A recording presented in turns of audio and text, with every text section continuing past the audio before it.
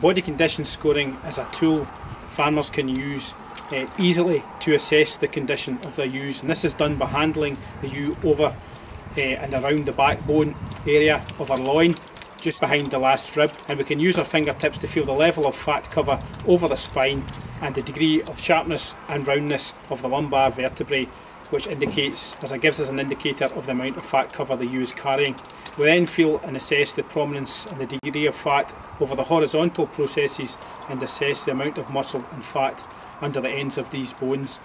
The final step is to assess the eye muscle over the loin, and this is done by just pressing the fingertips into the area between the vertical and horizontal processes of the ewe.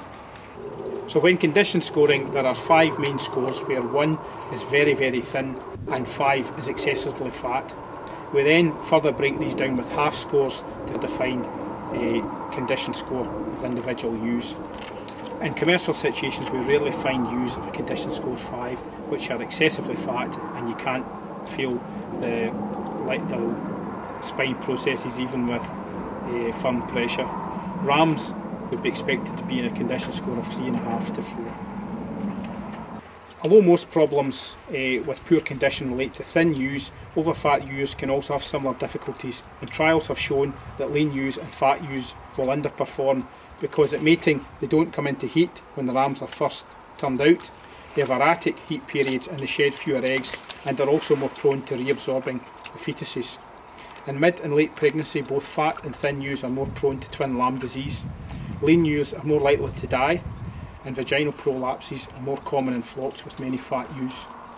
At lambing time, lean ewes may have difficult births due to weaknesses.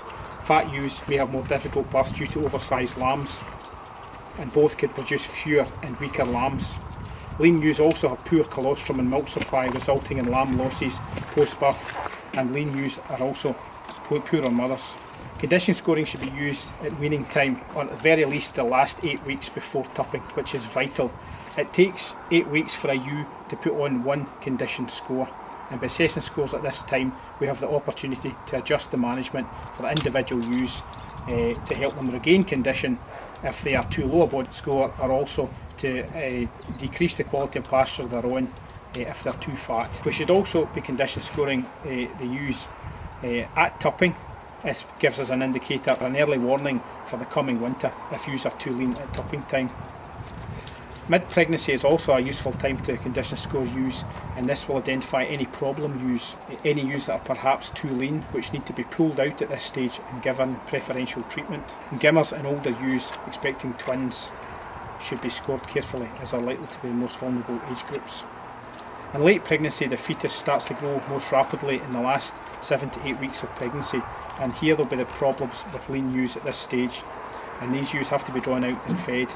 With lean hill ewes at this time, survival of the ewe is the prime issue, so late pregnancy is an important time to be condition scoring.